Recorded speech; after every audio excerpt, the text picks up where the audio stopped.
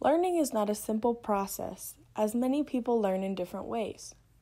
A degree can be pursued in a number of ways, traditionally by attending lectures in a classroom or participating online. Others learn through real-life experience, observing in settings such as a hospital or a business. In Paulo Freire's Pedagogy of the Oppressed, he states that, quote, "Knowledge emerges only through invention and reinvention, through the restless, impatient, continuing, hopeful inquiry human beings pursue in the world, and with each other." End quote.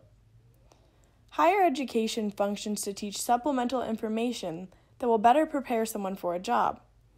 This theme persists throughout Freire's quote, as the knowledge is obtained through a considerable amount of work to fully comprehend what one is learning and be able to apply these concepts in a job setting. During my interview of Adrian, a second-year Boise State student, he reiterated these messages, saying, quote, "I came to Boise State looking to reach my goal of being a physical therapist.